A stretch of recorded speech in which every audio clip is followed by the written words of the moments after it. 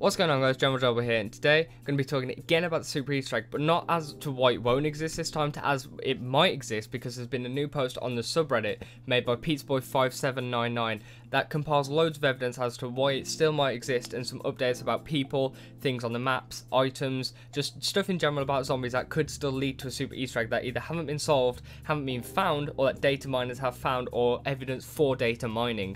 So let's just run through some of that, and I'll talk about my ideas, my thoughts on each of these points, and just kind of try and give you a quick run through. So let's get right into it. So like I said, this post was made by PizzaBoy5799 on the Call of Duty Zombies subreddit, and the post actually opens up with something called a mega update, and it says that the Cryptofix's YouTube channel has actually opened up 2 more videos, and the first video is coordinates that lead to Peter McCain, and the other one is coordinates that lead to Shinonuma. And he says that we actually have to go back into GeneralGerbil and find Peter from when he's falling from the cutscene. But Peter was also seen in the Revelations trailer, which is also his first point on the list, so we need to find him in GeneralGerbil and Revelations, or either one of them.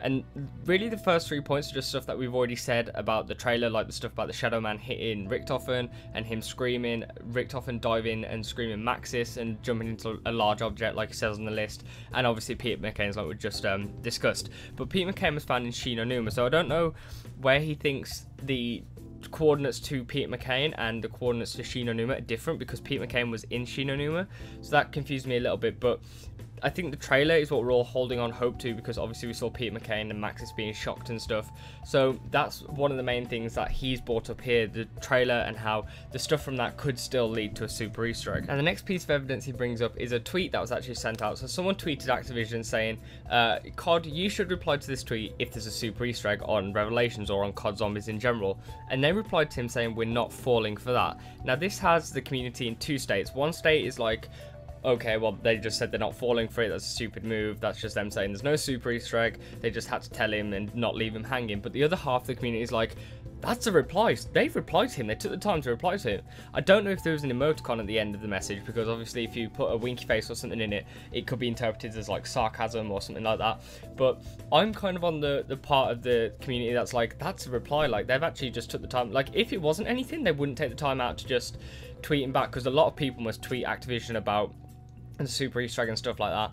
So I think the fact that they've actually tweeted back, it might mean there's something there. So Pizza Boy's got a good point here. Now his next point is something that I was actually discussing with a fan on someone else's YouTube video, and it's about the encrypted trailer that we all found, the encrypted cutscene, sorry, and the fact that it was Shadows of Evil and not a Revelations alternate cutscene. So that cutscene was encrypted, as Pizza Boy says here, which only heightens the suspicions to going back over past maps. Now when I was talking to someone on someone else's YouTube video, we were actually saying maybe it's not just a Shadows of Evil cutscene, maybe it's like Treyarch's way of saying you need to go back to Shadows of Evil to look at something, you've missed something. But something else that I thought is maybe they've encrypted it because they knew they put the wrong trailer in, so they thought, okay, while we figure out, because they can't miss a release date, right? If it's all set up for October 6th, they can't miss it and say we got to delay it because we've messed something up. So if they've put the Shadows of Evil trailer in, maybe they encrypted it so no one would find it in game, and then by the time Revelations comes out, sorry, they can change it in a hotfix. But that's just my thoughts anyway.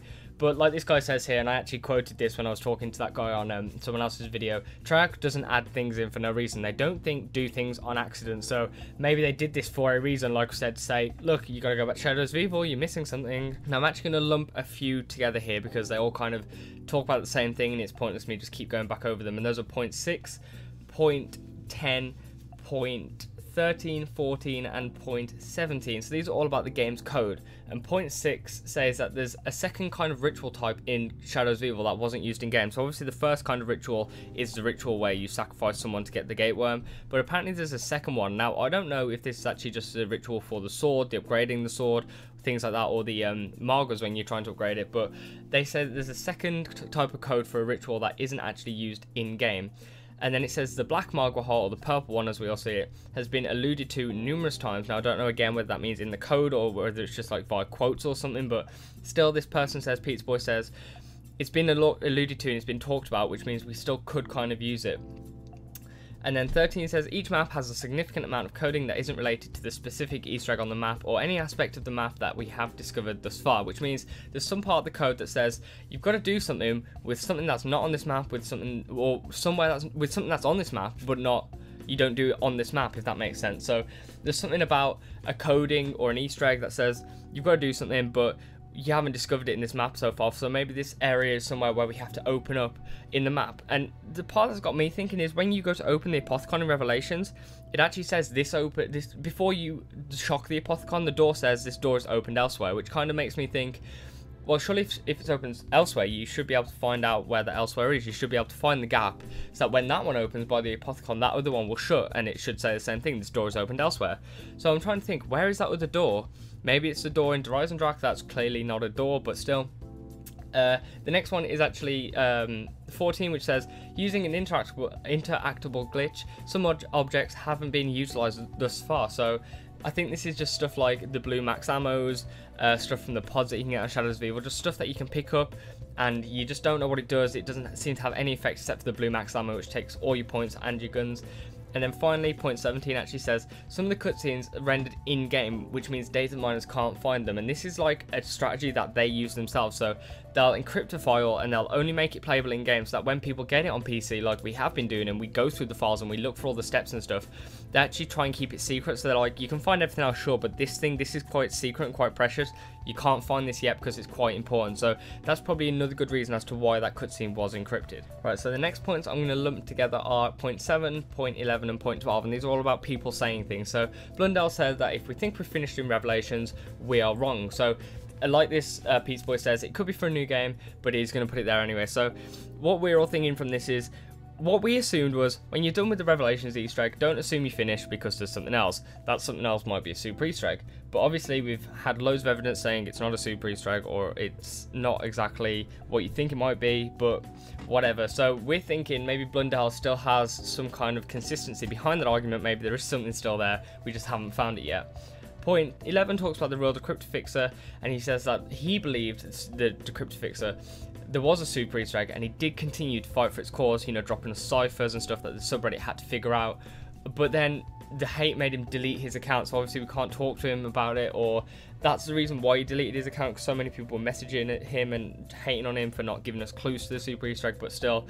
And he actually said that there was loads of stuff in Grod Crovey that we haven't found thus far, and that actually links back to the first point that we were talking about, that mega update where we need to find Peter McCain on Grod Crovey. And finally, I know this video has been a bit of a long one, but I'm finally going to lump together just the last few points that are just about in-game things. So like Pete's Voice says here, Al's hat, that's on Revelations in the Mob of the Dead section that we can put on, it actually doesn't do anything thus far. You know, there's a load of people that believe it gives you more power-ups, there's a load of people that believe it's just like for cosmetic, but still we haven't found an actual part of the code or the part of the game that says, by the way, you need Al's hat to do this, by the way, this is what Al's hat does, because all the other ones give us perks, give us damage reduction, damage increase, stuff like that, but Al's hat just says when you pick it up, Al's hat. So we don't know what that does yet. The next thing is that the Ragnaroks aren't actually used in the not the cutscene, the Easter egg at all, because we thought maybe because we get them out of the box we don't have to do something special with them. They might be using the Easter eggs on Dreisendrach. I think we've all tried it. We've all tried putting down the gravity spikes on the little squares that we use to activate the 0G. Nothing happens, so we're a bit confused as to what they do, but a lot of us are just like, maybe they are just a specialist weapon. The next thing is that the jump scares we've only found in Shadows of Evil and Zetsubou no Oshima, but we have been told via code that there isn't actually a jump scare on Dreisendrach. We don't know about Grod Crovey, and obviously we don't know about Revelations. And finally, the Mob of the Dead plane. Again, I was talking to someone when I was talking about the other point, I was talking to them also about the Mob of the Dead plane, saying how it's in a lot of maps, and maybe those maps that the plane's in are the ones we have to go back to, because we don't see it in Grod Crovey, and I don't believe we see it in Revelations. I'm not too sure though.